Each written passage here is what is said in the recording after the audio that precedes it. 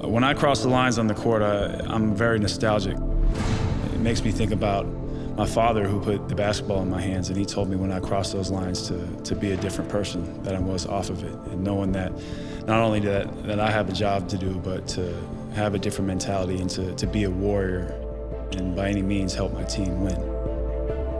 Well, I think the art of rebounding and the mentality is that you have to assume that everything is a miss. Speaking to some of the all-time great players, one in particular, Bill Russell, he mentioned to me that 80% of rebounds are below the rim. So you don't have to be the most athletic guy in the world. You don't have to jump to the top of the backboard.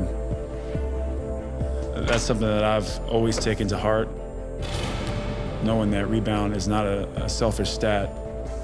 You can affect the game on both ends of the floor, rebounding the basketball. Even before I knew the benefits, I've always had chocolate milk after workouts and just drinking it.